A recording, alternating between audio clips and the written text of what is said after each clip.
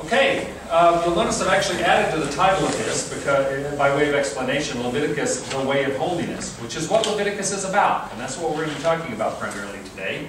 Our schedule, today, Leviticus, the way of holiness, next week, Numbers, and I've added to that too, in the desert, because it's the description of the 40 years of wandering around in the desert and all that happened. My people are the people of the desert. Oh, I did it, didn't I? In the desert. Yeah, Carolyn's referring to the fact I lived in Pasadena for many years.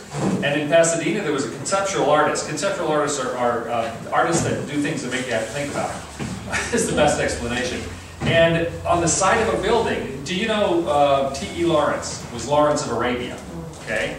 And he was famous for saying, my people are the people of the desert. Meaning he was a British officer who had gone to the desert and developed a relationship so that the Arabic people, the desert people, joined with the British in the war against the Ottomans. Anyway, on the side of this building was this giant passage written, and it said, my people are the people of the desert, said T.E. Lawrence, picking up his fork.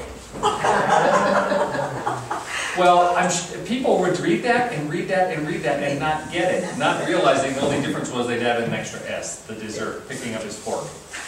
Never mind. Okay, let's go back to Aren't you glad that I brought Leviticus. that up? Thank you, Carolyn. I thought you sign. needed to know that you had a typo in there. Think about it. I'll come to you later. That's great. So, next week, Numbers in the deserts, not desert. And then week 8, Deuteronomy in the final exam. Those of you in the other classes have heard me say that I leave tomorrow morning. I'm going to be gone for a few days. And I'm going to have some long flights, and I'm going to have some time in between meetings. And I will work on the study notes for this, so that hopefully by the end of the weekend I will email them back to Carolyn. She can put them up online and you can pull them down. This is the what you need to know from the class. Again, I recommend you pull those down and study them, even if you're not planning on taking the test. I think you should take the test because it's a useful experience. But if you don't have access, or either can't get online or can't print it for some reason, I'll have a few copies of it next week when we gather, so you'll have time to look over that. Any questions about that? Okay. The book of Leviticus. Give you a couple of, I use this as kind of a standard format for introducing the books when I've done survey classes and things. We believe, I accept the traditional view that the author of Leviticus was Moses, and that he wrote it sometime 1445 to 1400 BC, so we're talking a little over 3,000 years ago. And that timing is important. I'm going to get to something a little bit later having to do with some of what you read in Leviticus that you may not have recognized how extraordinary it is with regard to all of the cautions about if you have diseases, how you're not supposed to act. They did not discover the theory of contagion in disease until the 1500s AD. And this was written almost 1500 BC. They had a clear indication that diseases were communicated from one person to the other. For instance, a person who has, the description is a man who has gonorrhea, basically, is not allowed to spit. Because the understanding was if he carried something in his body that could be communicated. You know, think about how extraordinary that is. 3,000 years before they discovered communicable diseases, the book of Leviticus gives instructions as to what you're not supposed to do if you have the symptoms of a disease that could be communicable. All right? Yes. Did you catch that when you were reading it? Yes. Pretty amazing. Okay, anyway. The theme is the explanation of law and sacrifice. Even more so, I think I would say that the theme is, and I've got this under purpose, to instruct Israel on how to become holy and then how to remain holy. The book of Leviticus really is broken into two large sections. The first 17 chapters deal with how you become holy. Particularly, that's the sacrificial system, and the Day of Atonement is the culmination of that. How people can achieve holiness or righteousness initially. And then the second half of the book is how you then live in such a way that you can maintain holiness. It does say that when you mess up, and you will, you will sin, but to be as righteous as you can, to live as holy as you can. There are means for coming back and reestablishing it, but the point is, how do you become holy, and then how do you remain holy? What do you do to get right with God, and then how do you live in order to try to stay right with God? Get that? The outline, there are basically 5 sections to this.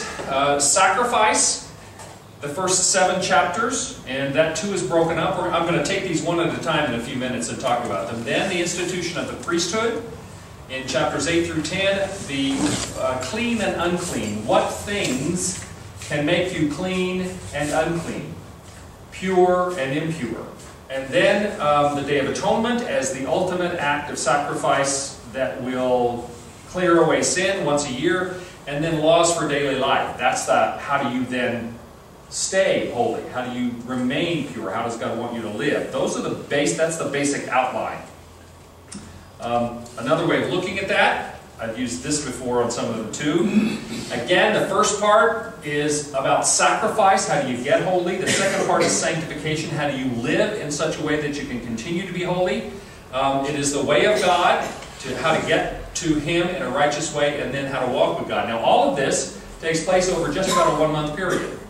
This is where the Israelites are at the foot of Mount Sinai. They have come there. They've been given the 10 Commandments. They have been promised, God has promised through Moses that they will be His people. And so the question we then get to when we get into Leviticus is, okay, now what do we do with this?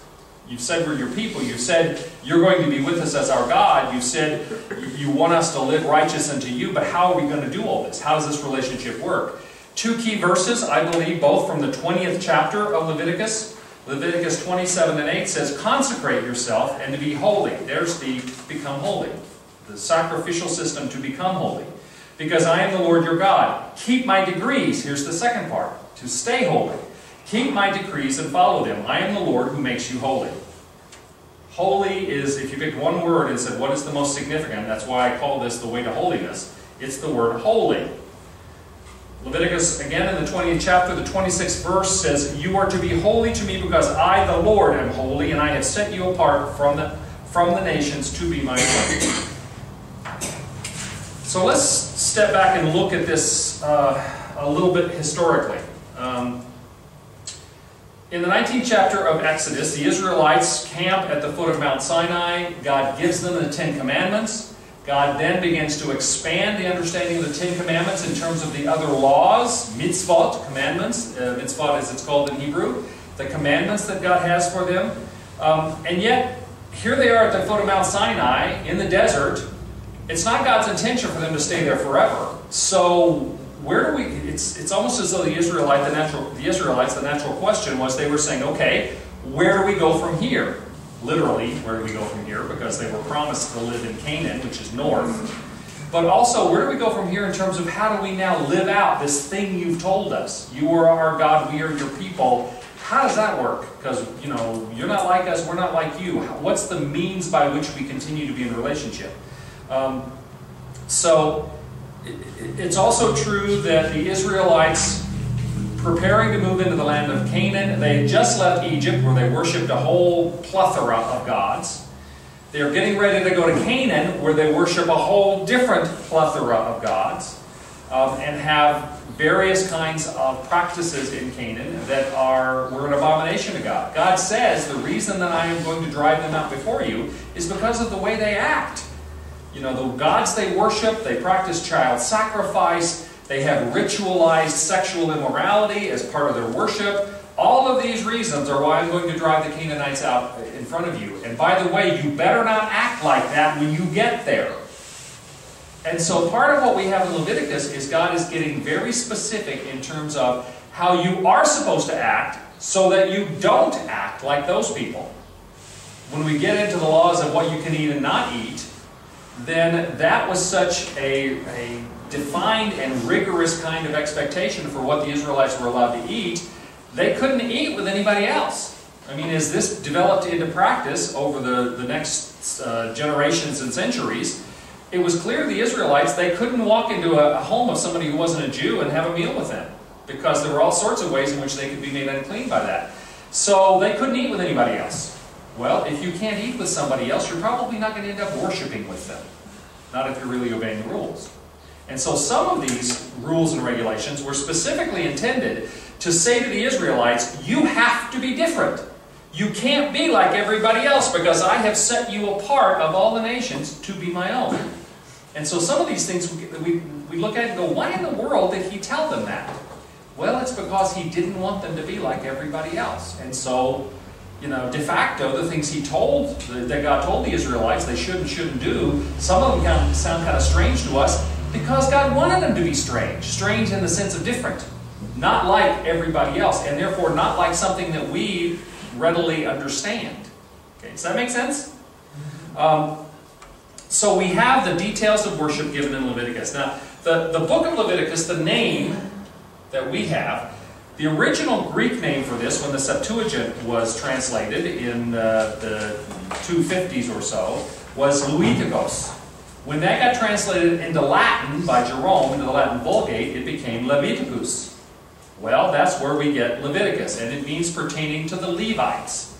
And it's really not a very good name for this book because it suggests this whole book is sort of a handbook for the Levitical priests. It's not. That's a common misunderstanding. You will even read commentaries that will say, this is a handbook for the Levitical priests to show them how it is they're supposed to do sacrifice. There's some general directions in there, but for instance, it nowhere says, here's how you're supposed to cut up the animals. I mean, it gives you rough, but like, what kind of tools were they supposed to use? Where were they supposed to stand? What were they supposed to say when they were doing all of this? This is not a manual for the priesthood. If it was, there would be a lot more detail involved in that. You know, if you've ever looked at a manual, a minister's manual for any Christian denomination, they give you specific words. Here's a prayer you can say for a baptism, and here's an order of worship that you can use for establishing a new church, or whatever. There's none of that in Leviticus. It is more intended for lay people to understand what's supposed to happen in terms of sacrifice, with a little bit of instruction for the priests. So the pertaining to the Levites is not really a very good name for this book, but it was the name that was originally given in Greek and then Latin, and we inherited that. There is some about the Levitical priests, don't misunderstand, but the Hebrew name for this is Wayikra, which means "and he called," which, like most of the Hebrew books, is the first word of the original Hebrew text. It says, "and he called Moses," meaning God. The Lord called Moses. That's what it will read if you read the first verse in English. "And the Lord called Moses and said to him." So Wayikra is Hebrew for "and he called." So this is where we get the name for it. Let's talk about the different sections of this book now, and what they say and what they mean to us. Got like 3 sets of notes up here. First, the first major division, which is the first 7 chapters, are the laws of sacrifice. And they particularly talk about 5 different kinds of sacrifice, or offerings as they're described. There is the burnt offering, in which an animal is sacrificed and cut up in pieces and burnt completely. Then there is a cereal offering, which is wheat and oil and incense. Then there is a peace offering, which is done on feast days. That is actually not entirely burnt, but it is consumed by the people that offer it. That is frequently the offerings, and several of the offerings. The person who makes the offering gets most of the stuff back. Now, one way to understand the offerings is there's 2 basic kinds of offerings, even though there's 5 different ones. The first 3, the burnt offering, the cereal offering, and the peace offering, are all primarily intended to be simply something that is pleasing to God. It's kind of hard for us to imagine, but the idea that you burn an animal on a fire and it gives off a scent, and that somehow is pleasing to God. And then the other 2, the sin offering and the guilt offering, are specifically intended not because it's pleasing to God, but in order to cause expiation for our sin. In other words, to give us atonement, to take away our sin. And the guilt offering and the sin offering are slightly different in terms of how they're done and what the intention behind them are. We may get into that a little bit. It's not that important that we focus too much on it. Now, why in the world did God want them to do this? To sacrifice animals in order to, in some way, please Him, and particularly to cause them to have their sins forgiven, or to allow them to have their sins forgiven, perhaps. Prepare them for the sacrifice of Christ. Well, to prepare them for the sacrifice of Christ, but I think it's a little more particular than that in terms of the Old Testament. I'm one that, while I believe that Jesus is the fulfillment of the Old Testament, I think that the Old Testament had its own, we need to interpret it in its own context as well, because God intended it for the Israelites who lived and died before Jesus came as well. Well, let me ask you a question. We're talking about particularly sacrifice as a means by which sin is taken away or expiated or forgiven. If you go out here and you break a law, let's say you break a traffic law, and the people in authority know you did it, they catch you in other words, what do you have to do? Pay mordida. Pay. Don't ever pay mordida. I understand. I strongly recommend you don't, okay? Anyway, because every time somebody pays mordida, then the next person who gets caught, they expect them to pay mordida. I've been stopped 3 times, and all 3 times they suggested they wanted something, I didn't, and they let me go. Anyway, off the subject. The idea is when you break a law, you're expected to pay a fine, right? That's the standard. Now, that fine may be imprisonment, but more often it's that you pay a monetary fine. Well, what if you didn't have any money? In fact, what if nobody had any money? The Israelites did not have money. Money was invented, in other parts of the world and later, mostly. I think the Chinese had money by this time, but that's different. What if your capital resources were made up of your herds? The Israelites had always, since the time of Abram, they had been herding people. That's one of the reasons the Pharaoh and the Egyptians were not too unhappy, or were not unhappy, when Joseph brought the rest of his family down, Jacob and his other kids, is because they were herdsmen. And the Egyptians didn't like herding, and they thought that was kind of dirty work. So they were happy. Here's a whole group of people, and they're going to take care of the herds for us. The Israelites had always been a herding people. And like some cultures today, for instance, there are places in Africa where a person's wealth is not measured in what you have in a bank, because they don't bank. It's based upon their herds. And so that was true for the Israelites. So if an Israelite committed a punishable offense, they couldn't pay a fine with money, so they were expected to do something else which cost them something. And that was to sacrifice an animal. That was their capital resource. Okay? Does that make sense? They were told, you've done something wrong, you have to pay a fine, and the only thing you have to pay that fine with are animals. Well, so you've got the priests and you've got this tabernacle, and this is when these people, the Israelites, are traveling across the desert. All right? If everybody was bringing animals to the tabernacle and to the priests who were in charge of the tabernacle, and everybody, when they committed sins or crimes, they were bringing these animals, what do you think would happen pretty quickly? There would be more than you could deal with. There'd be more than you could deal with. All of a sudden, there wouldn't be room for the tabernacle, because the priests would spend all the time trying to feed and clean up after these animals. So the animals were brought as a penalty for having broken a law, much like we pay fines for breaking laws. They couldn't maintain them all, and so they were slaughtered. Part of the food, part of the meat, was given to the priests and their families, so they are supported, because they're spending all their time with the tabernacle and the law. They don't have time to go out and raise their own herds. Part of it goes back to the people who did the sacrifices. Particularly thank offerings, when they brought animals for thank offerings and they were butchered, most of the meat went back to the family that made the offering. But there was still a lot of stuff there, particularly stuff you didn't really want to eat. What do you do if you want to completely destroy something and get rid of it so that it's not in the way anymore? You burn it! Do you begin to see the sensibility behind this whole sacrificial system?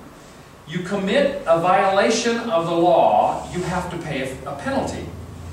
They paid in animals. The animals were divided up, but at a certain point, there were big parts of it that had to be destroyed in some way because they couldn't. Okay, the only thing worse than having a herd that you have to follow along is, without refrigeration, having more meat than you know what to do with. So it was burned. Okay? Joe? Did human sacrifices also get into this category? No. The Israelites, in fact, human sacrifice was one of the worst of the abominations to the Israelites. Now, you raise a good point, though.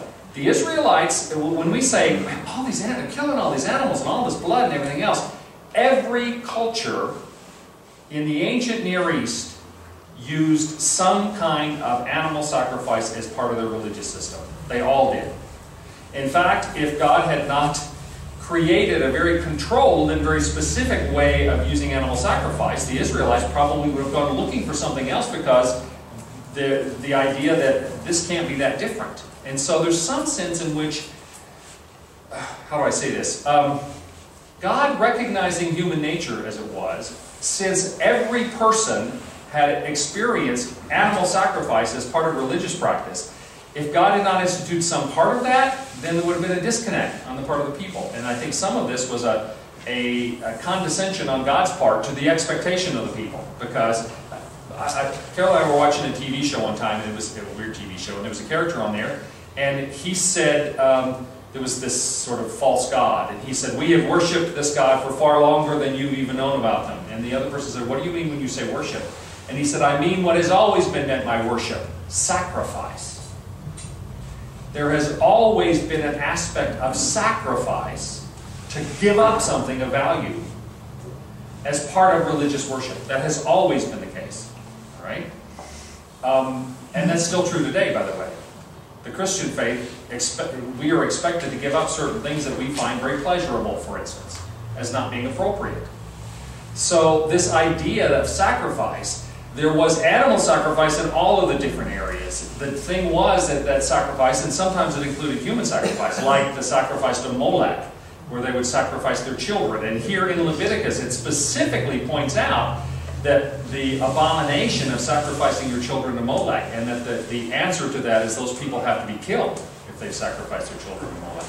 A lot of cultures had that. The Polynesian cultures. Have you all read Michener's Hawaii? It opens up with the first of the Polynesian people coming to Hawaii, and when they land there, the first thing they do is they sacrifice part of the slaves that had rowed all that distance. They didn't get any credit for it. They sacrificed them in order to put their bodies underneath the corner poles of their lodge. There has always been an aspect of human sacrifice in cultures. That was not the case in Israelite culture, except for those cases where they, some of them made the mistake of following Molech. For instance, Ahab and Jezebel, they were involved in child sacrifice. King and queen of the north of Israel. But and they also use sacrifice, and they talk about that in the book, in other ways, like for occult purposes.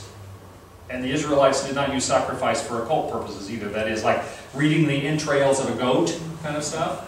This is not part of the Israelite culture. First Aaron, and then Suzanne. I was just wondering what the name of the book was again? Hawaii. Just Hawaii. Like the state. It's one of, Michener's Oh, the book, one of these things. It's like 1,500 pages. Yeah, exactly. I mean, it's even the paperback, it's only that tall, but it's about that wide too. But it starts out, the first chapters have to do with the first Polynesian peoples coming there, and the first thing they do is they sacrifice, slaves that had been doing all the rowing. A lot of cultures had human sacrifice. The Israelites never had. Okay, Suzanne? I'm not remembering, but in Genesis and Exodus, well, not Exodus, but yeah, Exodus, they didn't have any sacrifices. They didn't do anything, but they were always erecting stones where something important happened between them and God. Right, as a memorial. As a memorial. Right. Now, there is a sense, from the Garden of Eden to Noah, everyone was a vegetarian. There was no indication or even allowance for the killing of animals to eat. After Noah, and you think it's kind of weird because they only had 2 of each one. Actually, they had more than that. There were some animals that they had 7 pairs of, not just one pair. Well, after Noah, after the ark, God says, it's now okay for you to kill and eat some animals. But in that case, every time an animal was to be killed, it was to be killed as an offering to God. Every time you killed an animal and ate meat, you were to give thanks to God for it, as though it were a special recognition of God's provision for you. There's some primitive cultures right now who hunt for a living. Did you ever see The Gods Must Be Crazy, the movie? Oh, yeah. Okay. There's a scene, I think it's in that movie, there's a scene where he kills an animal And before he, as he kills it, he comes over and he apologizes. I'm really sorry, I had to do this, but I have to feed my family. Well, this idea that there is some special, almost spiritual thing even in that movie happening about killing an animal to eat. Well, with Noah, the instructions are that anytime you kill an animal for food, you were supposed to see that as a sacrifice to God. Yes, you eat the meat, but there was a holiness associated with that. And so that continues here. The idea that when animals are killed, there's a sense of it being a sacrificial act at all times. In fact, you may have noticed in Leviticus, it forbids the killing of animals apart from the tabernacle setting. So there is a sense in which anytime you take a life, even of a goat or a sheep or a lamb or a cow, there is something sacred about the taking of that life and the spilling of that blood. And it was never supposed to be done from Noah on, from the very first time that people ate meat. It was never to be done in a way that was not in recognition of the fact that God has done something extraordinary in allowing you to gain sustenance from the taking of the life of another creature. Okay? Ron. Don't the Jewish rabbis still oversee any slaughtering of animals today? Well, they don't oversee the slaughter. Well, for kosher law, a butcher has to be, what's the word I'm looking for? Accredited. It has to be certified kosher. They and the rabbis, selected rabbis, trained rabbis, come by on a regular basis and will review and make sure that they are still following the appropriate kosher practices. And if the butcher meets the kosher requirements for certification, then the meat from that can be eaten by conservative Jews. So it's not like they oversee the killing of every animal, but they make sure the people doing it and the places they do it and everything else are all according to kosher law. Yes, Ron. My only understanding of kosher is bleeding the animal. Is there more than that? Oh, much more. You're not allowed to boil a kid in its mother's milk. So they don't eat milk and meat together. There can be no yeast associated with it. A place that is kosher, they can't slaughter pigs there because any contact with pork, anything pig, would be unclean. So there are only certain animals that can be involved in that. And so the kosher requirements for certification as fully kosher are very, very specific. And it affects not only meats, but other kinds of foods as well. What does kosher mean then? Kosher means it follows the Jewish law, the dietary law. That's what it means. It follows exactly what the requirements of the Jewish dietary law are. Okay? Other questions about that? Yes, Suzanne. Just to comment, I'm seeing this whole time as a time when, from Mount Sinai until they actually entered Canaan, as a time when they could focus just on these sacrifices as what God wanted from them, and had they followed what He told them to do, is to kill everybody in the other land, they would have had just this to focus on still, and not the other, what the Canaanites did. Exactly. Well, that's the point, is you're supposed to be like this, not like the Canaanites. And yet they wandered off for various reasons. Particularly they found the Canaanite, the Hebrew men found the Canaanite women especially attractive, and that got them in all kinds of trouble, and including Solomon. No less than Solomon. He fell from God's grace because he married foreign wives and then not only allowed them to worship the gods, but encouraged other people to. Apparently, he set up a temple to one of the worst of the Canaanite gods right outside the wall of Jerusalem, Solomon did. So, they fell into that, and God saw the danger of that, and that's one of the reasons why He created a system which, had it been followed, would almost have isolated them from any of those outside influences, either from previous in Egypt or from Canaanite. And remember, when they worshiped the golden calf, the indication is that the reason why it was a golden calf is because one of the favorite gods in Egypt had been Hathor, who was in the form of cow. And so they had carried some of that stuff with them and already had broken covenant with God by worshiping a golden calf. And the danger was they would do the same thing, even worse, in Canaan. And sure enough, that's what they did. Despite God's efforts to try to give them a path that they could stay on, that would keep them away from that. John? Ross, you may touch this in just a moment, but I have a question, and you may not want to answer right now. You may answer later on. Okay. But we're talking about how this is the way to holiness. Define holiness. What is holy then? Is it moral excellence, or is it being separated as a people, or is it both? Right. One would one would almost have to stretch to find out how ceremonial activities like this add to moral excellence. Right. You know, so maybe you could define. Yeah, well, let me talk about that right now. I mean, I was going to get into that, but this is a good time to talk about it. Our usual definition of holy and holiness is not what Leviticus is talking about. The idea of moral excellence, of being good, that's not what holiness is here. Holiness, to be holy, is almost literally, it is the character of God. It has nothing to do with morality, per se. Although, the way you try to stay close to that is by being moral. Let me explain that. Holiness is the godness of God. It is the nature of God, to be holy. And so the goal is, if we are to be in relationship with God, which means if we are to draw near to God, then we have to be as pure as we can be. We have to, the closer we are to God, then the more of the holiness of God that we are able to take on. The further away from God we get, the less holiness. And if we get away from God, and we are not holy, and we try to re-enter into the presence of God, then we are in danger of destruction. And it talks about that. You know, if people who enter wrongly, you get the story of Aaron's two sons, you know, who, the suggestion is, it talks about illicit fire. One translation, it sounds as though what they had done is they took it upon themselves to start burning incense, perhaps to another god, or at least without the idea that this was in recognition of the holiness of God. And God annihilated them.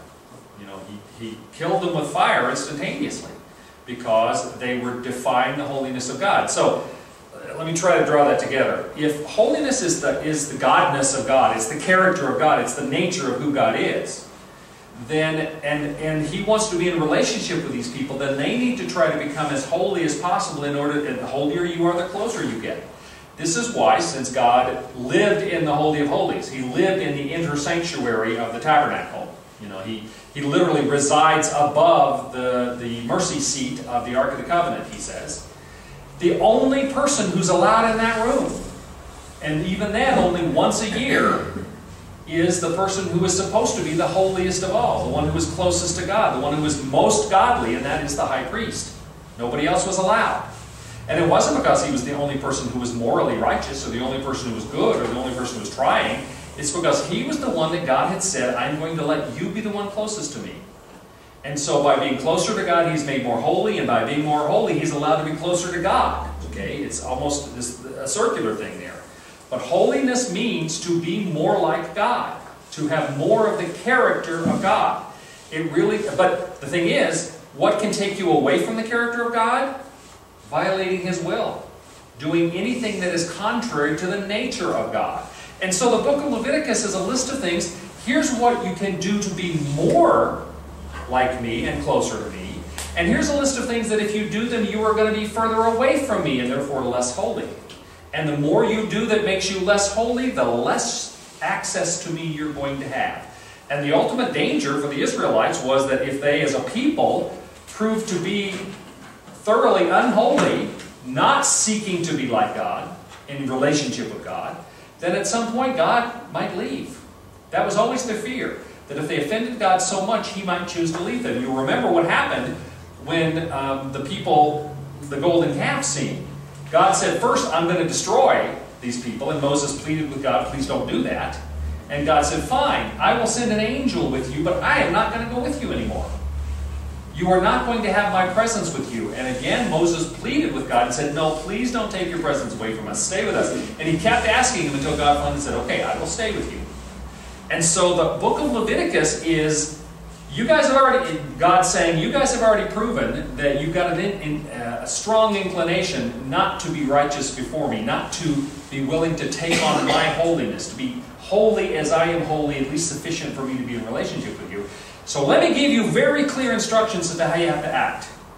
First, the sacrificial system will make you holy by taking away your sin. You know, I'll move you to the front of the line right away with sacrifice. Then you have a responsibility to stay close to me by acting the way I tell you to act, to remain holy, to remain godly. You know, we use the word godly, of the character of God, as almost synonymous with holy, right? That's very accurate to what the book of Leviticus says. Does that make sense? Holiness does not necessarily mean morally correct or good. It means more godly, acting more like God. And God, it's actually gracious of Him to have given us very specific instructions. I had a friend who used to say, I need a list. I just got to have a list. Give me a list. Let me check stuff off and then I'll know I'm okay. Well, in a very real way, that's what God is doing here. He's saying, let me tell you all the stuff you need to do and the things you need to not do in order to be okay with me, in order to be more godly, in order to be more holy.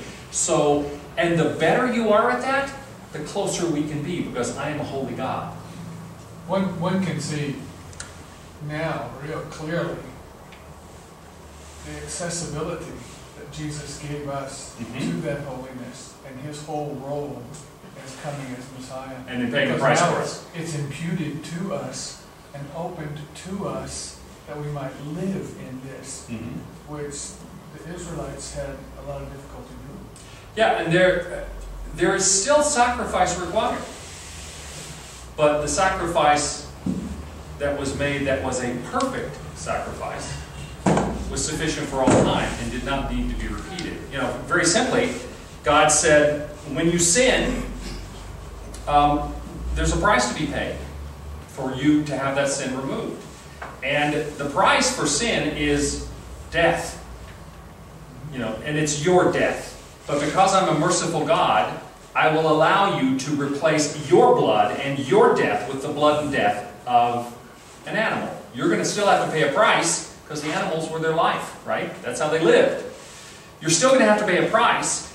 And in fact, that price has to be the very best you can make it. That's why the animals had to be spotless. They had to be perfect as possible. And so it has to be a spotless lamb. But when the sacrifice was made, even though that animal might look perfect, it wasn't really perfect. And so because it wasn't perfect, that sacrifice had to be repeated. And repeated, and repeated, and repeated. Because the sacrifice that was done in our place wasn't sufficiently perfect in order to completely clear us of our obligation, the payment, the penalty we had to pay for our sin. Well, then when a sacrifice that was perfect was provided on our behalf, that lasted forever. It didn't have to be repeated because it really was spotless. It was without blemish. Jesus was the perfect Lamb of God, and because of His perfection, it doesn't have to be repeated because we continue to sin. It is sufficient to cover us in the future. Would you say then that today our price that we pay is one of ultimate surrender to the one who gave His life for us? Yeah, we have to accept the redemption, the expiation that sacrifice makes. But remember, it's the New Testament says the wages of sin are death. It's exactly what the Old Testament said. The price of sin is death. It's your death for sinning. But God, being a merciful God, will allow you a substitute.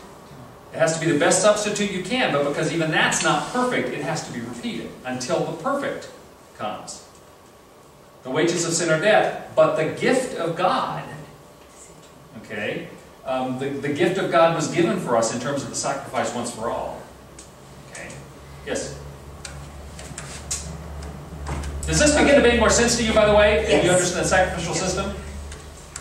I think one thing that's confusing to me is that the sacrifices were to atone for their sins. That's one of the reasons. Okay, one of the reasons, yes. But not completely. So what is the part not completely? Because it wasn't a perfect sacrifice. So it didn't really, how much was removed from them? How much sin was removed from them? Right. How much guilt? Well, if at the Day of Atonement the high priest had poured out the blood on the mercy seat for the people and they had not sinned again, then they would have been fine. They wouldn't have had to sacrifice again. But how long do you think after that pouring of blood it was before the people started sinning again? 60 seconds. Milliseconds, okay? And so that's the nature of it. If you say you're without sin, you're a liar, and the truth is not in you. And when John wrote that, he was writing to Christians. Okay? We continue to sin. We continue to fail. We're supposed to do the best we can, but knowing that, and in fact, the fact that God gave us gave the Israelites a means by which, knowing they were going to continue to fall short, they were going to continue to miss the mark, they were going to continue to fail in following God, that He gave them a means by which they could continue to be forgiven, is a grace. That's a mercy. He could at any time have said, I am tired of you people, like He did, to Moses when the golden calf thing. At any time He could have said, okay, that's enough. We're not going to do this anymore. You guys, I'm tired of you screwing up. But even, no matter how bad it got, He always strikes them back. He punishes them, He reestablishes the covenant agreement, and He takes them back. There is always that mercy until finally the ultimate, the only perfect sacrifice was made in Jesus Christ that satisfied the same expectations. But the very fact that, as weird as this sounds to us when we read it, there are very specific reasons why God did this, and it's because of His mercy. Because of His desire to give us a specific means by which we could be made whole again. All right? Now, Question again. sure. Okay. And you have said this. The laws were made, and God wanted these people to be set apart for Him. So anything that is set apart for God is considered holy, or consecrated to God. So could we say that holiness also means to be set apart for God? There's a slight error in that. Okay. I mean, when we say holy, to be set apart from God, it's possible that we could say something is set apart from God and it not be holy. It has to be, holiness is not something we do. Holiness is only something that is given by God. Only as things approach God are they made holy. Days were made holy because God ordained it. All right? So nothing is holy apart from God's act of making it holy, because it is literally Him imparting part of His nature on something. Now, we can set something aside and say, God, we give this to you. This is our sacrifice, our offering, or whatever to you. And God is a gracious God, and He will receive it, and He will impart holiness to it. But it's not because we've done anything. Yes. It has to be because God has given it some of His character, which is, by definition, what holiness is. Okay? So, other people are critical of this. It's interesting. I always go online and do searches and stuff, and there's a skeptics website. And I looked on the skeptics website for what they thought about Leviticus, and they started out by saying, first, don't read Leviticus. Nobody does anyway, and so it's not going to help. Okay. Well, we do, actually. Thank you very much.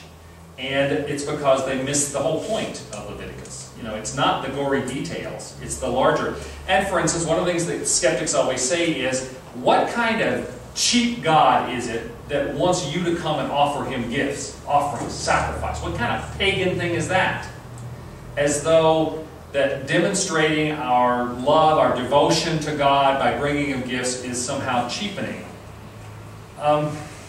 G.K. Chesterton talks about, on this very topic, he says, oh yeah, humans aren't like that. I mean, we wouldn't think of, as a sign of our love and devotion, giving, let's say, a golden ring to an object of our devotion, or, I don't know, beautiful plants like flowers, or savory or sweet special treats like chocolates. And he draws this image. Carol and I watched a TV show the other night. There was a guy in an airport waiting for, actually his ex-wife who he wants to get back together with, and he's standing there waiting for her, and he's got a huge bunch of roses, and it's in Hawaii, and he's got leis over his arm, and he's got a bunch of balloons, and he's got a big box of chocolates. Why do we think that there is something foreign about us showing our love and devotion for another creature, another being, by giving them gifts, offerings, tokens of our affection? We do that all the time. Why should we think that there is something foreign about doing that for God? Does that make sense? Yes. There is something built into us to say that if you really love someone, if you feel a sense of devotion to them, you want to give them gifts. That's part of our makeup. Well, that is no less part of what our response to God should be. Yeah, we may not understand why it is that a burning bull on an open fire is an aroma that is, is pleasing to God, but He said that's what He likes. If Carolyn said she really likes jalapeno ice cream, I may not understand that, but I may give it to her as an act of devotion, right? And that sounds like something she probably would like. Okay, in New Zealand we had jalapeno and pepper ice cream. So part of it is I want us to understand that as foreign as this sounds to us, it really does make sense. People committed violations, they had to pay fines, but they had no money, they paid with the thing that they had, which is animals. The animals were shared with the priests because they needed to be taken care of too, and the people got part of it back. The animals that were sacrificed, no refrigeration, part of it was burned because that was how you destroyed it, so you didn't have all these live flocks, following the tabernacle. The idea that one of the aspects of the offering is that to give gifts as acts of devotion and love for somebody we really have feelings for, a being we really have feelings for, is very consistent. All of this stuff begins, if we just step back and go and look at parallels in our own experience and in our own character. This is not inconsistent, even though it sounds so horribly foreign to us. There is a reason to it. And particularly, the idea is that these things were done for our sake, to give us a specific process by which we could have our sins forgiven and by which we could be reconciled back to God. Okay? John. I'm sorry, I didn't mean to blurt out. It not only does those things, I would see it too as being a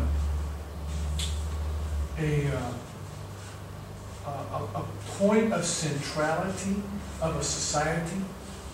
That this does all those things that you mentioned with the Lord. But one of the side effects would be drawing a society into community, into a unity, a distinct group of people. Right. And it does all those dynamics of creating this healthy community that cares for one another, that is following by laws and so on. Well, and that's when we talk about the fact that it was so different, it separated them from the other people. De facto, the other side of that coin is it drew them together as a person. The obedience to the law was the thing that kept the Israelites as a unique people throughout all of their age. And it's the thing that even when most of them wandered off, they still had that and they could come back to it. They had someplace to come back to, and that was the law. And that's why the law has always been held as the center point of what it meant to be Jew. So you've got the laws on sacrifice in the first 7 chapters, and it's broken up in 2 parts. First, there's from the point of view of the person doing the sacrificing, that is the individual, and then it talks about it from the point of view of the priest. And again, this isn't, even though the name of the book is regarding the Levites, it's not just from the priestly point of view. In fact, there's more of it from the point of view of the person bringing the sacrifice to the tabernacle than there is from the priestly point of view. The second aspect then is the installation and ordination of priests. The very specific idea that there is a people, a priestly group that is being set aside for God, to serve God. And there actually are 2 different categories of priests that come up here.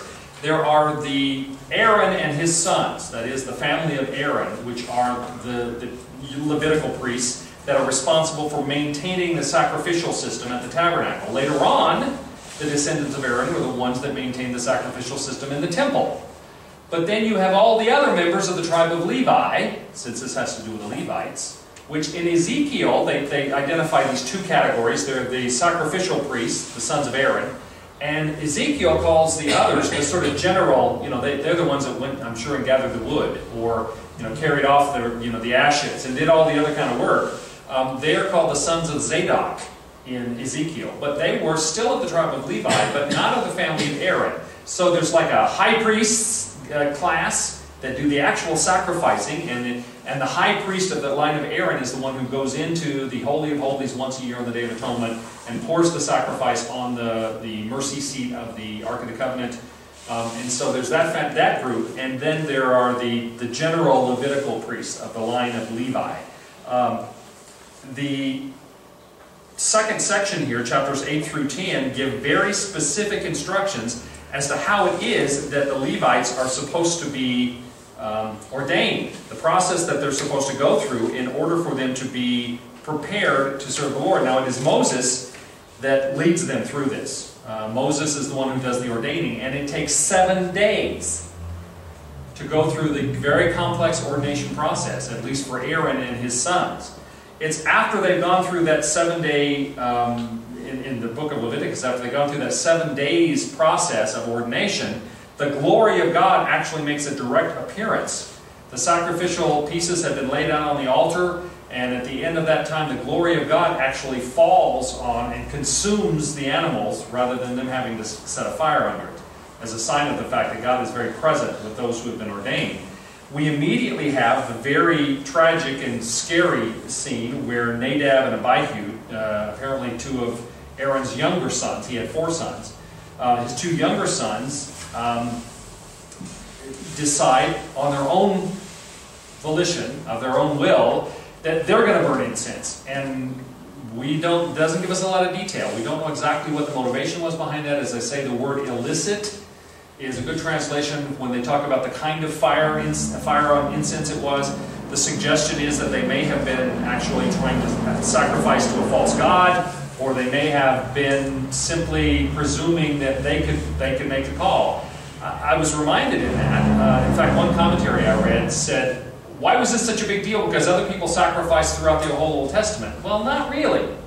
Not unless they were given special permission. Specifically, you'll remember that Saul, like the last straw that King Saul did, was he had been waiting for Samuel to show up. Samuel, who was a prophet and the priest of God, the one who had the right to provide the sacrifice. Samuel was getting ready to fight a battle, or Saul was, I'm sorry, and he's waiting, and Samuel's not showing up, and some of his guys are getting so tired of waiting, they want to go home. So Saul takes it upon himself to burn the sacrifice before God himself, and just as he's doing that, Samuel shows up and says, what are you doing? You don't have the right to do that.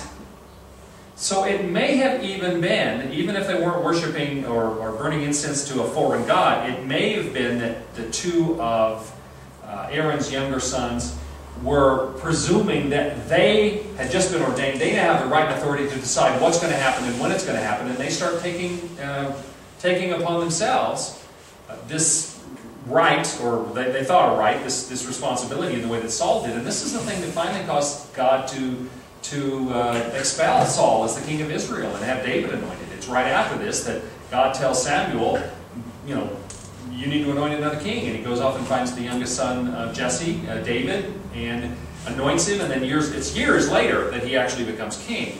But in the same way, these 2 sons apparently had taken it upon themselves to do something that was not their right to do. They may have been feeling uppity. They just got ordained as a high priest of God, or not high priest, as a priest of God, the Aaronic priest of sacrifice and all that. Great, we can do whatever we want. Not so much. If anything, the priests are held to a higher standard. You will remember that from your reading, I'm sure you guys spent a lot of time really reading closely Leviticus and studying all this stuff, that when the time came for the sin offering, the priest, the Aaronic priest, the priest of Aaron, the family of Aaron, was supposed to sacrifice a bull for his own sins and a goat for the sins of everybody else. Well, now, a bull's a lot bigger than a goat, more expensive, fewer of them. And the idea was that the sins of the high priest were worse because of the fact that he was supposed to be holy. That there was more required of him than of everybody else. Very consistent with the New Testament says that, be careful lest if you want to teach, because those who teach will be held to a higher standard. Same thing is true. Those who were supposed to be priests were going to be held to a higher standard. And because the 2 sons of Aaron did this, whatever exactly it was not in God's will, he had to make a very strong point. Let me be real clear about this. And he does a very tragic and dramatic thing. Fortunately, Aaron had 2 other sons. And there's a very moving passage in there when after this happens and Moses is declaring what has happened, there's this little line, it says, and Aaron was silent. Did you read that? Yeah. He just lost 2 of his sons. So it was a very serious thing and very tragic. But God is very serious about this. You don't play around with this stuff. John? The English Standard Version translates that as unauthorized fire. Yeah. Yeah, unauthorized. Some people say illicit, some translations. Yeah. So it at least was not something God wanted them to do, and at worst it was something that they were incorporating false worship into the thing. So it was a very serious thing, and it actually is a reminder, or it's a sort of an echo or a precursor to that also scary and tragic scene of Ananias and Sapphira in the book of Acts, where they lie to God, try to lie to God, they lie to the people, saying that here's all the money for this property we bought, trying to take credit for giving everything, when in fact they had retained some for themselves. And like the 2 sons of Aaron, Ananias and Sapphira are stricken dead because they had tried to dishonor God by lying about this in order to get credit for it. Okay? So, the ordination, the installation and ordination of priests, a very high, critically important thing, and proven to be critically important because 2 of the first the priests, 2 of the sons of Aaron were killed by being false to that call and ordination. All right? Let's take a break. Right. Established in the first part of Leviticus, in the first 10 chapters, the sacrifice to make people holy, the priesthood to pursue the continued system of sacrifice. Then we get to the 3rd section, which is chapters 11 to 15, which identifies things that are clean and unclean. The clear connection, thanks Samuel, is made between purity and impurity. And in some ways, when we talk about clean and unclean, and we wonder what that is, if we think in terms of holiness being connected to purity, so purity and impurity. And the 3rd section talks about first clean and unclean food and clean and unclean animals. Talks about the uncleanness that is caused by the giving of birth. It deals with various kinds of infectious skin diseases and also contaminated garments and contaminated houses. And then discharge from genitals, both male and female, as being ways in which things are made unclean. I read through that, and again, recognizing that this is 3,000 years almost before the concept of contagion in diseases, that there are germs and then later viruses that cause diseases to be passed on, and yet there's a very clear indication here that they had a very clear idea that contact with somebody who was suffering from one of these diseases is how you got them. That's the concept of contagion that didn't come for almost 3,000 years later. You wonder why it took various of the scientists all the way up to Louis Pasteur. Louis Pasteur sort of refined this, but there were ideas 300 years before Pasteur even that this was probably the case. Ron? When they talked about or wrote about mold, how to treat mold. Exactly, that's another thing. Was that ever clear? But that's not good. I can remember when people first started recognizing if you have black mold in your house, that can make you really sick, right? Yes. Leviticus talks about, having mildew, which is mold basically, in your house, how serious that is as a problem and what you do to try to treat it. And if that doesn't work, then there's a secondary level, and if you can't get rid of it, rather than live in that house, you tear it down, start all over again. They recognized so much back then. There is a very practical aspect to this stuff, which is 3,000, 4,000 years ahead of its time. Well, not 4,000, 3,000, 3,500 years ahead of its time. Which is, to me, quite extraordinary. And if anything, it shows that the hand of God was on this. People say, well, why are some of these animals clean and some of them are unclean? Well, it's because some animals aren't clean. There are some animals that are prone to disease.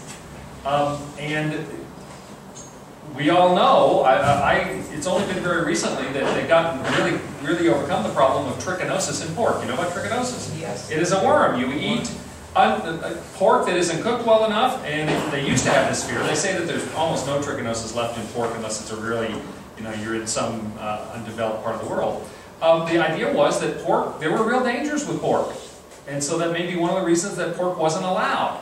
The idea of, some scholars have said that as they look at the list of unclean animals, that there may be a relationship that unclean animals are animals that tended to want to infringe on people. In other words, they represented the wild trying to take over civilization. Things like rats and insects and owls and other birds that try to nest in people's homes and in barns and things like that. That there may be a line drawn there that the book of Leviticus is indicating when it talks about clean and unclean, pure and impure, that there's even a parallel perhaps to civilized and uncivilized, or in other words, the civilized world of humanity and the wild in which bad things can happen, and that there needs to be a line drawn between those. So there are all sorts of reasons. We don't understand all of the details about, well, some of these animals are on there. Like, you know, you can eat locusts, but you can't eat any other four-legged insects.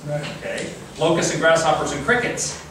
There have been a few crickets I wanted to stomp in the middle of the night, but I never wanted to eat one. Okay. But locusts were a standard food. I mean, you remember that John the Baptist lived on locusts and wild honey, for instance. So they were eaten back then. Nowadays, the only Westerners who eat them are people who are on Survivor. But you get the idea that there are very specific intentions behind this stuff. And that some of the sanitary laws, and you go, well, why so much detail?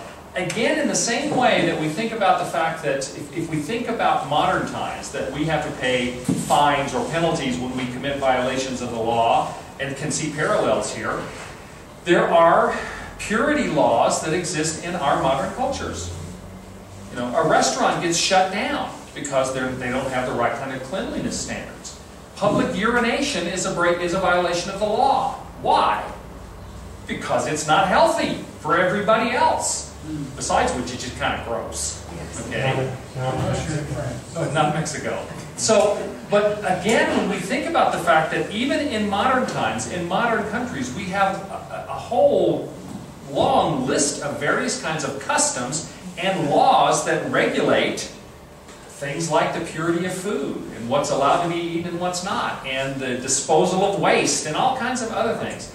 So when we look at this and we say, this just sounds kind of weird, well, back up, folks. We've got our own list, and it may be different than this one, but it's not in principle. They may be different in detail, but it's not different in kind.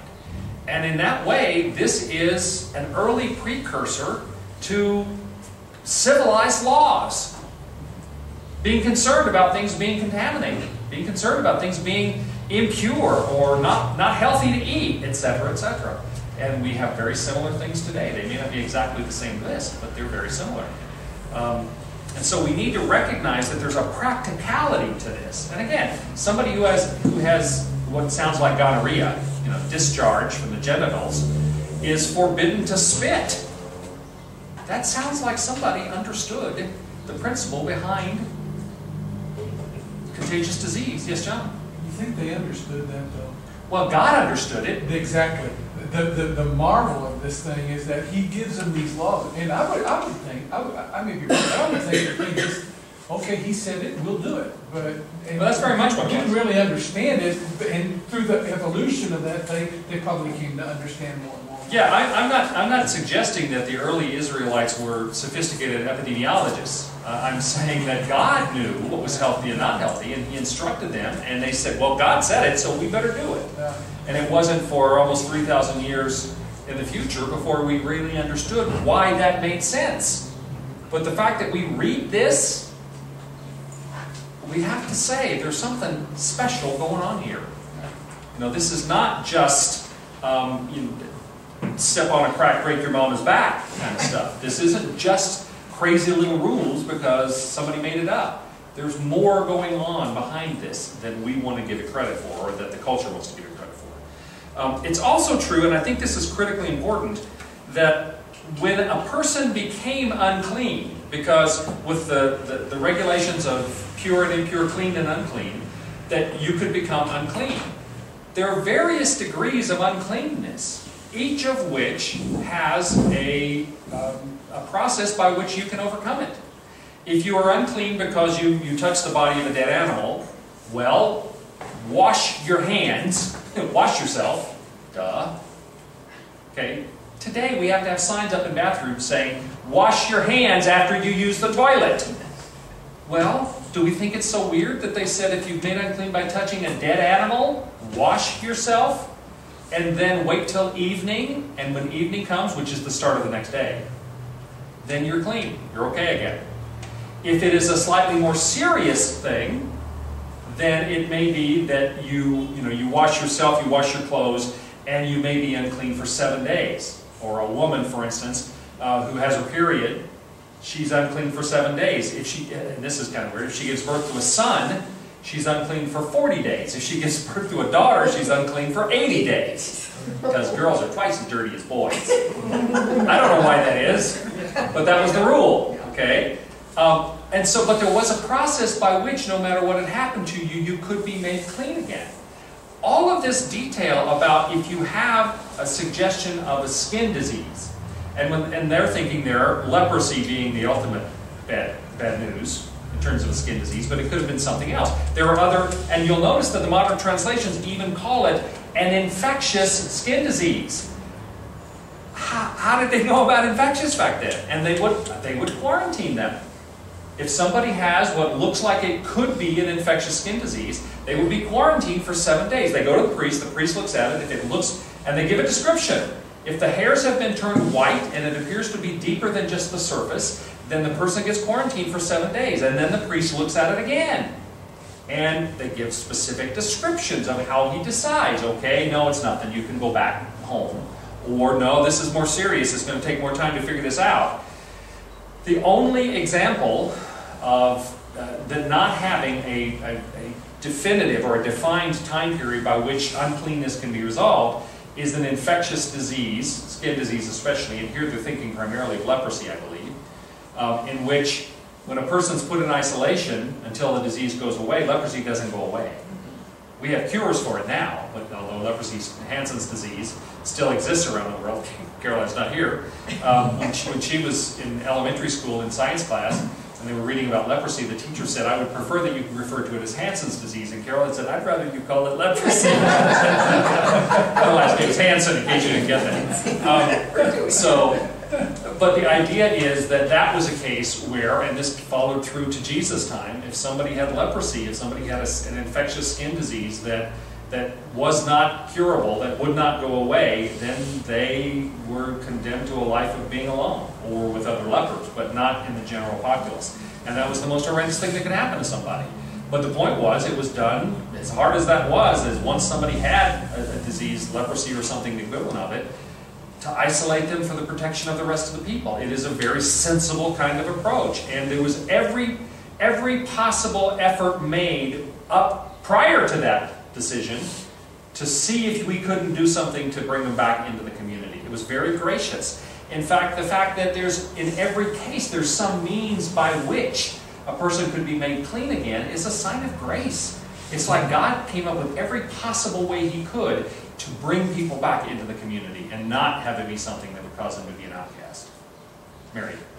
Were there a special group of people that were assigned to burying dead bodies or cleaning up the battlefield? That would make them unclean, but... It would. In all likelihood, that would have been part of the job of the non-sacrificing priests, or the sons of Zadok, as Ezekiel called them, meaning not the sons of Aaron that did the sacrificing of the animals, because there was more concern about them remaining clean.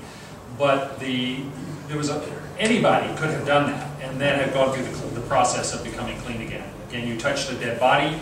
There are even instructions that anyone other than the high priest is not supposed to touch a dead body unless it's a close relative.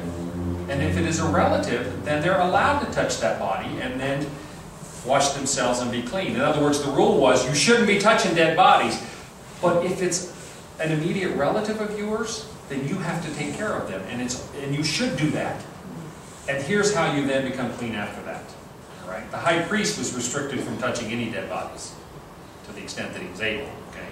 I can't imagine a situation where you would be forced to touch a dead body, but there might be one somewhere, one falls on you or something. It was allowable for anyone to do it in terms of like the two sons of Aaron when they died. All of a sudden you've got two cadavers, you've got two dead bodies right there in the, in the front of the tabernacle, in the courtyard. Somebody had to dispose of those. It was probably the other Levitical priests who were not the other sons of Aaron who did that. Okay, but we don't know that for a fact. Okay? So, again, we get the sense in which this ritual purity was for the benefit of the people, but it also was in order to separate Israel in almost every way imaginable. What they ate, how they acted, what they allowed themselves to do from everybody else. And as I said before, the laws of clean and unclean food, kosher food, it's very difficult. I think God was saying, I don't want you relating to the Canaanites because talk about a bad influence. They are going to be a bad influence. When God restricted even what they could eat, He was doing everything possible to make sure that they did not associate too closely with the people that they were going to meet when they went into the land of Canaan. That's part of what's going on here. It was an intentional act by God to separate them, to make them a people apart.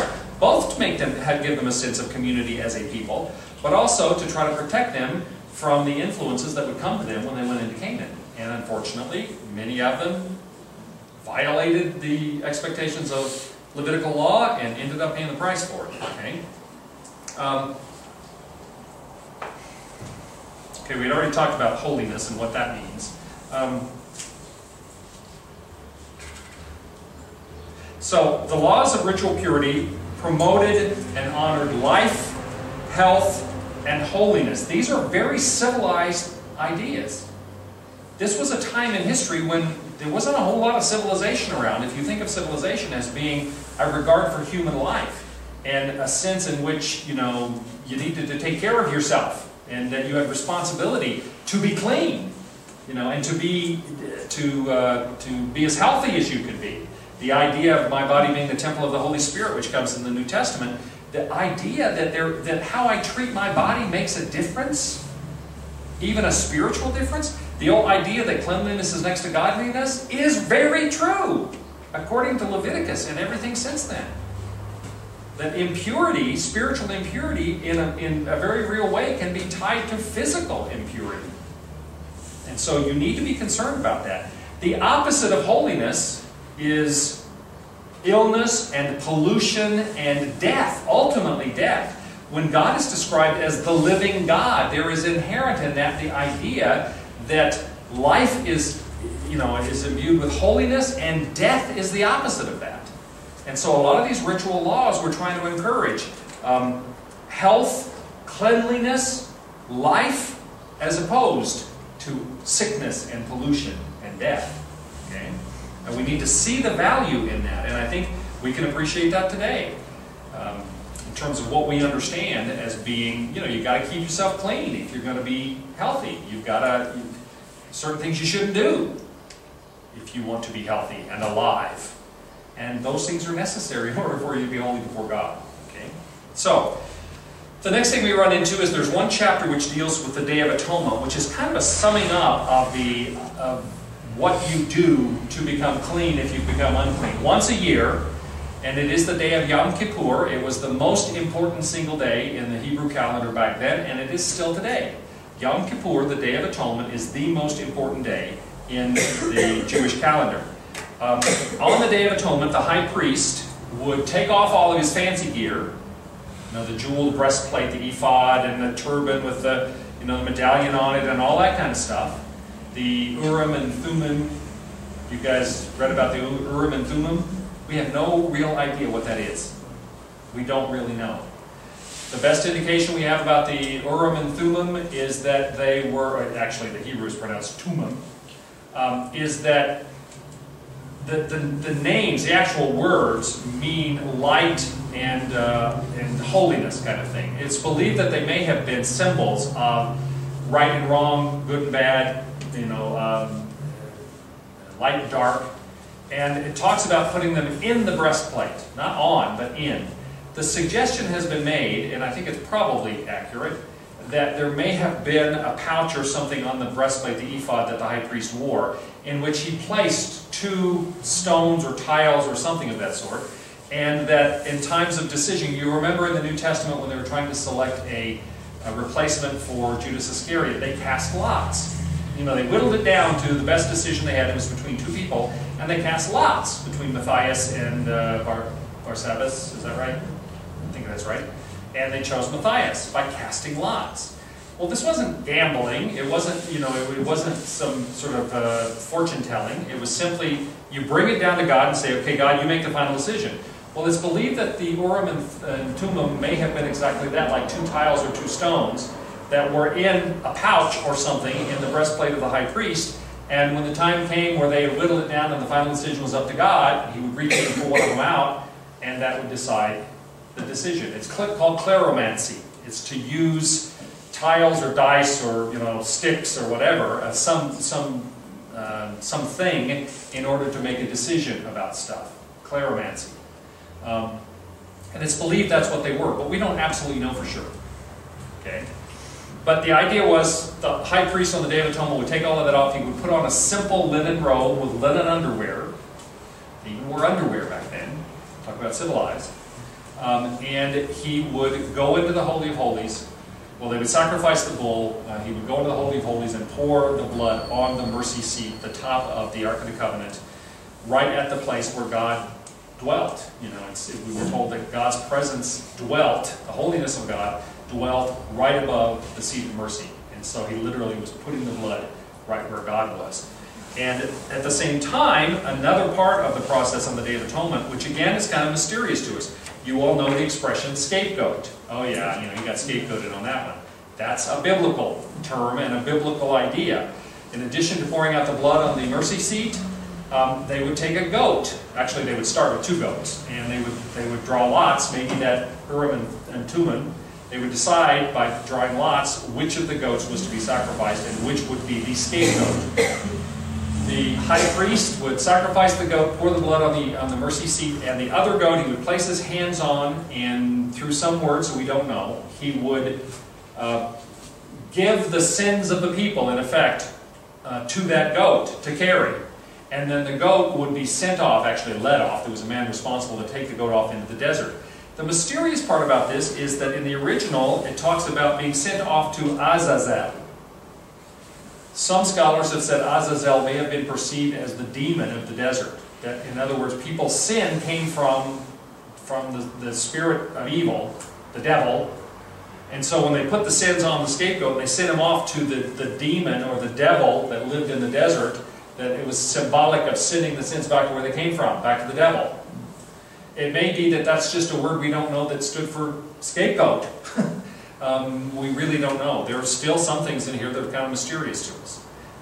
But that idea that this scapegoat, the sins of the people were placed on it and then sent off into the desert, you know, to carry the sins away from camp, away from the people, is part of what happened on the Day of Atonement. Okay?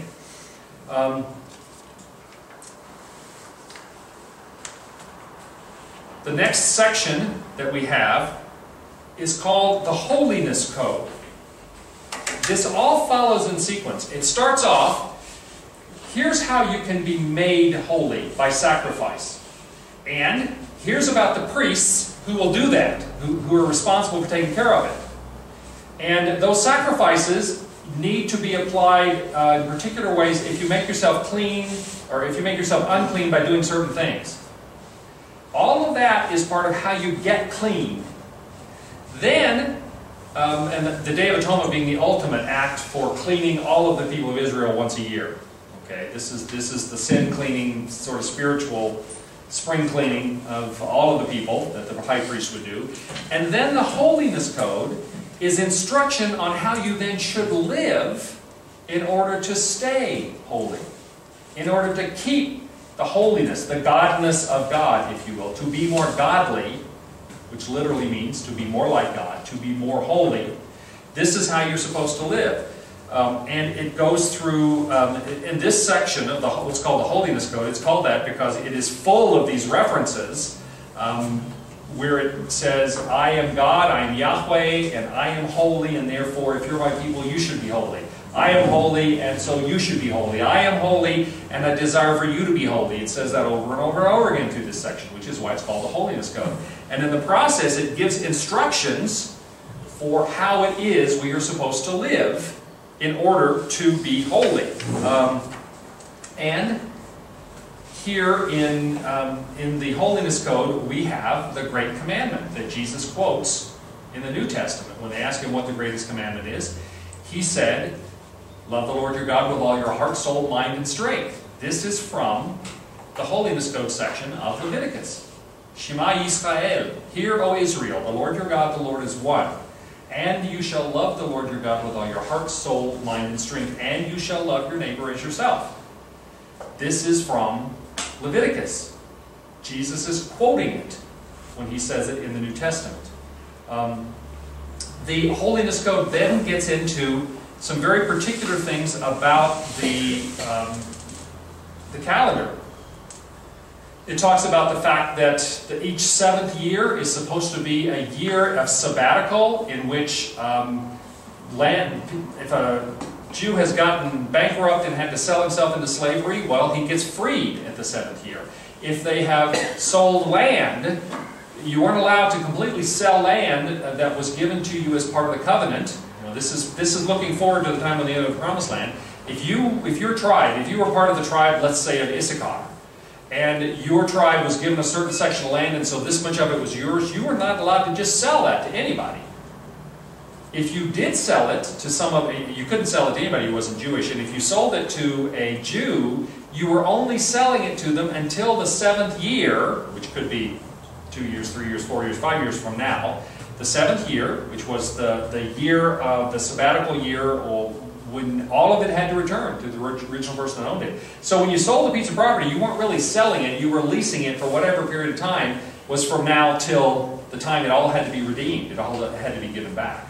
Okay, now there were allocations or allowances for you to be able to sell it to somebody who was part of your tribe.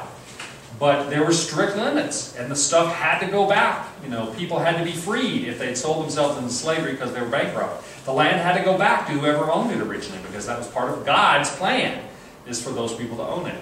All of that is built in here, and then you have every 7th sabbatical year, so every 49 years, you have the year of Jubilee, which is supposed to be a time when, for 2 years, basically, the land was supposed to lie fallow. There was supposed to be, a great rest on the part of the people, and everything was supposed to go back to the way it was. The idea of these calendar cycles existing was in order to keep balance, to keep things from getting, for instance, from one person owning half the Promised Land. Couldn't happen under these rules. The balance was maintained. Even the poorest of people, every 7th year, would get back their land and get a chance to start all over again. It was a great balancing out of things so that everybody was protected. The rich could not take advantage of the poor, at least not for very long, until they had a chance to start again. Extraordinary idea. Yes, Ron? Mr. Sim would not like that. Mr. Slim. What's that? Mr. Slim. Yeah, Carlos. Carlos. A lot of people wouldn't like that. That's probably why we don't do anything like that today. So, John? Did the land go back every 7 years and every 50 years? Or was it? I'm not real clear on that. Yeah, the sabbatical year, every 7 year, I think there's supposed to be a sort of small rebalance, and every like slavery, Jubilee, yeah, slavery, like there could be a slave for long there, but every 50th year, I think everything, and it may be, I'm not even sure about this, but it may be that, for instance, the changes within a tribe, like I mentioned, if I were part of the Issachar, then it might still, as long as the sabbatical year, it might just have to remain within Issachar, but eventually it had to go back to the individuals. Yeah, and I don't even know the particulars of that. And the strange thing is that we have some examples of the sabbatical year being practiced, small ones, not a lot. But we have no record of the year of Jubilee, the 50th year, 49th year basically, 7 times 7. They may have done it early on, but they didn't do it later. We don't have any record of that. And you imagine that'd be pretty hard because rich people wanted to keep what they bought. Yes, Suzanne. So in the beginning, when the Israelites went into Canaan, were they each given land by tribe? Yes. And so that would then have been an inheritance down through... Absolutely. The promised land, which God had promised to the people, once it had been conquered, which wasn't as simple as it should have been, because they got halfway and then they just gave up. And then had to start it all over again later. That's during the period of the Judges, for instance. It wasn't until then later Saul, and then mostly David, stepped in and actually fulfilled the conquering of the land, which they were supposed to do.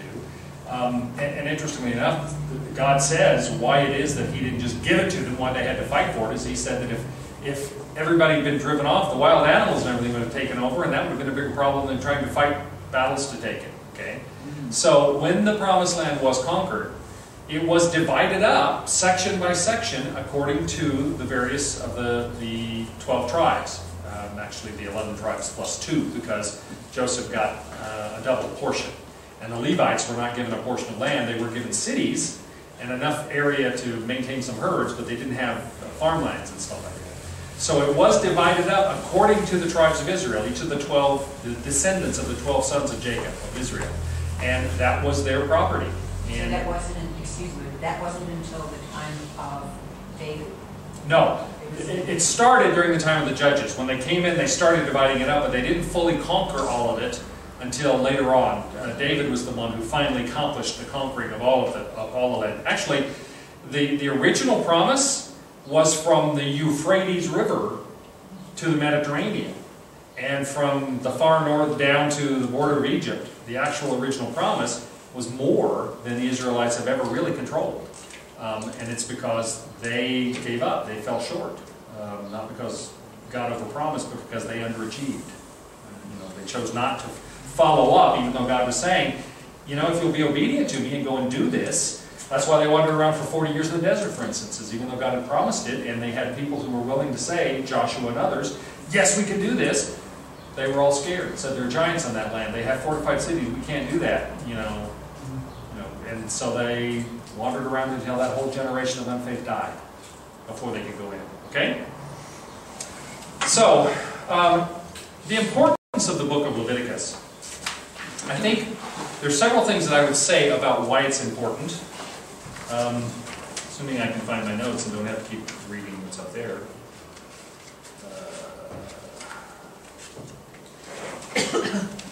I'm sorry, talk amongst yourselves. Here you go. Here are my notes. Okay. First, the Israelites were told in the book of Exodus, actually they were told as far back as Abram, that they were going to be God's chosen people. That's God's promise to Abraham when he was still Abram. If you will follow me, that's all you have to do. There were no other laws back then. Follow me, I will be your God, you'll be my guy, and I will do two things. I will give you a people. I will make you the father of a nation, and I will give you a promised land for them to live in.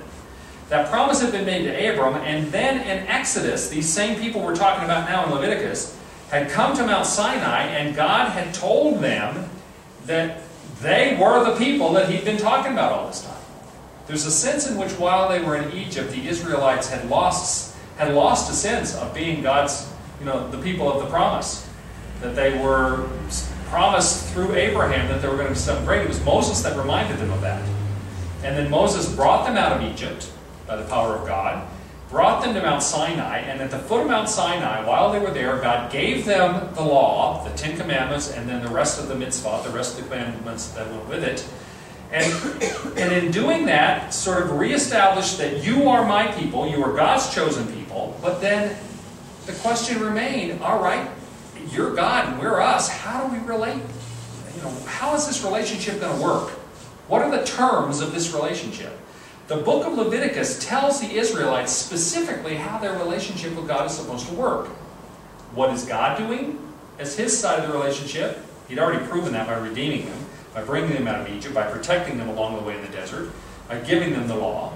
But then what are the Jews supposed to do in order to fulfill their side of the agreement so that the relationship works? No relationship works unless each side understands what it is they're bringing to the relationship. And the book of Leviticus is the definition of what each side is supposed to bring to the relationship. God will forgive them of their sins and be present to them and allow them in his presence. And the Israelites will accept the process by which their sins are forgiven and then work to live a holy life afterwards. To be made holy and then to live in a way that will allow them to remain holy. And that's two. Specifically, it explained how the people were to become holy and then how they were to remain holy. The sacrifices would bring them into a state of holiness where they receive the holiness that was the nature and character of God, and then how they should live in order to keep that. Didn't mean they wouldn't fall or stumble or make mistakes or sin, but there was processes by which that could be dealt with, either intentional sin or more often unintentional sin. You know, you turned over a rock and ended up touching a dead animal that was underneath it. Okay, there's a process by which that can be made okay. You know, first you wash, get rid of those germies. Well, that's not in there. I made that part out. But then go through a process whereby you can be made clean that night. Then, third, the importance is that Leviticus tells the people of Israel how they are to become a nation rather than just a people. It literally is their constitution. Our constitution is what? It defines who we are as a people. Us. I'm talking to Americans now. I mean, you know, the Canadians have their own version. But the Constitution defines who we are, and then it tells us what our laws are. That's what Exodus and Leviticus does. Actually, this section, we talk about Leviticus, the divisions between Genesis, Exodus, Leviticus, Numbers, and Deuteronomy are not necessary where they are. In other words, this was all written as one. It's broken up, like so much of the Old Testament was broken up, because there's only so much you can put in one scroll. But in fact, from Exodus 19 to Numbers 10, including Leviticus in the middle, all really is the holiness code. In other words, it starts with the Ten Commandments in Exodus 19, and it goes through Numbers 10, with Leviticus in the middle. All of that really is the instruction on how we are supposed to live in relationship with God. But Leviticus is what we're talking about right now, and that's the more particular details. Do you understand what I mean when it says that Leviticus, actually Exodus and Leviticus, told the people how to become a nation and not just a people? Abraham was promised he would have a people. All that meant is that he would have descendants, people who would be biologically related. That's what a people means. But they had no structure in terms of a constitution. They had no structure in terms of what it meant for them to be a nation, how they were to govern themselves. Recognizing that the priests were both religious leaders as well as, from Moses on, as being predominantly the political leaders. And from these priests, it goes on to the period of the judges, and the judges were political and religious leaders. And from there we go on to the kings. And the kings were both, now they had priests and they had prophets, but they were also, King David was responsible to be the one who was in charge of, the sort of priest of all priests kind of thing. He was the one who brought the Ark of the Covenant in. He's the one that danced before the Lord. He's the one that sort of led the religious direction of the people, even though there were priests and there were prophets. He had responsibility for that, in addition to being political. And so the idea is that this, from Exodus 19, all of Leviticus through Numbers 10, or to the start of Numbers 10, we have what made them more than just a biological people. It made them into a nation, a religious and political form, because it was their constitution. Does that make sense? Mary? Because they weren't organized as a people when they were in Egypt. As a nation. They weren't organized as a nation. Is that how they were so easily enslaved by the Egyptians when there were so many more, or maybe, I don't know more, but there were so many Hebrews, but they couldn't hold? Well, perhaps. We don't really know. I mean, we go from the end of Genesis when Joseph's death, when the Israelites are still held in very high regard, because Joseph had brought them there, and he was second only to Pharaoh in all of the land of Egypt. And we skip forward 400 years when we get to the start of Exodus, and all we know is there arose a Pharaoh who did not know Joseph, and he had enslaved the Israelites. We don't really know what the process was. It's very possible that it was affected by the fact that they did not have a sense of national unity. There was no sense of them being a nation. They were a tribe. What's the difference in a tribe and a nation? When I say people, you might think tribe, meaning we're all related somehow, but there's no organized structure here. There's no set of laws. There's no constitution. We don't have any written documents at that point that told us. Remember, the first written documents, Genesis, Exodus, Leviticus, Numbers, Deuteronomy. Who wrote them, we believe? Moses. And anybody who doesn't think it was Moses think they got written a lot later. And so at the time of the Egyptian slavery, they had no documents. They had no written anything. All they had was a promise that they said to their ancestor Abraham. And that was easy to forget when you're having to work 18 hours a day making bricks without straw. And so it was Moses. That was why Moses was a prophet, the greatest of the prophets, why Moses was the lawgiver. He was the one through whom God turned them into more than just a tribe or people, turned them into a nation. They became the nation of Israel and not just the people of Israel. Okay? And you can see Abraham was the father of them as a people. Moses brought the law, the Constitution, and made them into a nation. David comes along as a king and makes them into a great nation. That's why those three are the most important figures in the Old Testament. Abraham, Moses, and David. You know, the father, the lawgiver, and the king. All right? Now, and finally, and this is in part, I think that's important for us. My goal today was for you to have a sense that that reading Leviticus isn't completely foreign. That you could connect to it in some way to understand why this is part of God's Word. That it's not just, ooh, you know, let's rip out the kidneys and the covering of the liver and set it on fire. I mean, it's not. It's more than that. It's what's behind that. And the fact that if we just think about parallels between the way we in the 21st century live and what we're hearing there in terms of things like purity and of, you know, offering and of all kinds of things, that it's really not quite as different as we think when we first read it. But particularly, we need to recognize this is part of God's Word first. This is part of God's Word to us, and we can't just sort of, you know, you're reading through the Bible and you get to the end of Exodus and goes, okay, I'm going to skip over to Numbers. No, it's there for a reason. It's valuable to us. And particularly, and I'm quoting here from your Old Testament text, Leviticus still speaks to us about reverence in worship, purity in lifestyle, and our need for forgiveness. All of those principles are still true. And that's what Leviticus is about. And the principles behind Leviticus, even though we don't still do the ritual part of it, the principles are all still there. They're all valid. And we need to understand the principles, even if we don't understand the ripping out the liver kind of stuff. And finally, the major themes. I'll finish with this. The major themes in Leviticus. First is obviously the law. The law is what made them a nation. The law is what makes any nation a nation. It was God's instruction to them is this is how you need to live in order to be my people. This is when you were sworn, you know, if you weren't a naturalized citizen in whatever country you're now a citizen of, you swore that you would, one, understand, and two, you would be obedient to the laws of the land. That's part of being sworn in as a person. You know, well, that's what this was. If you are going to be my people, if you're going to be part of my nation, my chosen people of Israel, here are the laws you need to obey. Secondly, it had to do with sacrifice.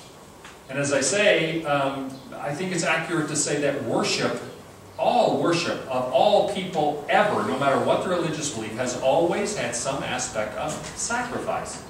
Our worship as Christians is based upon the sacrifice that Jesus made for us, on our behalf.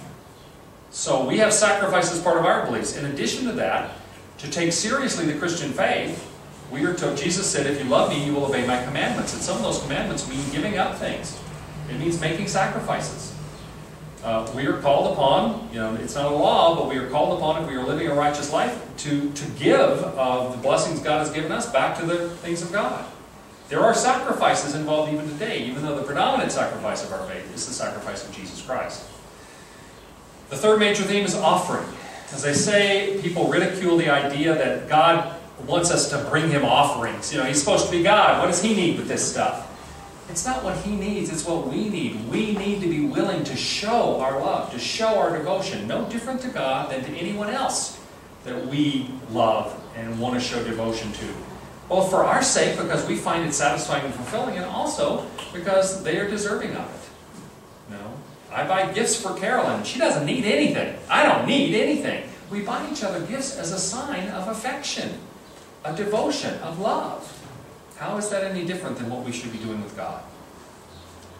Fourth, the idea of atonement, that our sins can be taken away. Atonement, I think a pretty good perspective of that. Somebody said the definition of atonement is exactly what it says, at-one-ment. We are separated from God by our sin, and there's a process by which we can be brought back into union with God by having our sins taken away. That's what atonement means, at-one-ment. It also talks about forgiveness. Here's how you get forgiven.